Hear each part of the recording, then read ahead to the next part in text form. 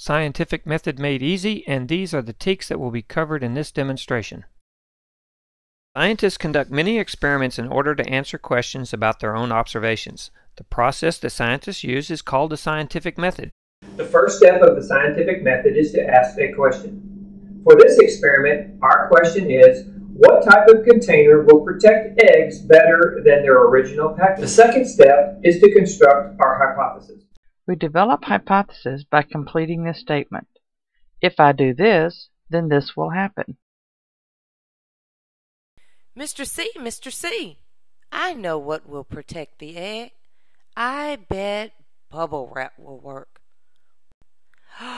Oh no, it broke. It seems that this egg broke upon impact. Now analyze the data and draw a conclusion. This next demonstration, we will use an egg in cotton and tape.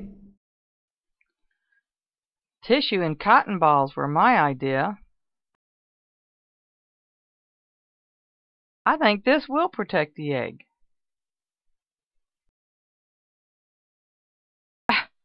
Oh no, Mr. Clements. It broke anyway. Now what are we going to do? How would you design the package to protect the egg?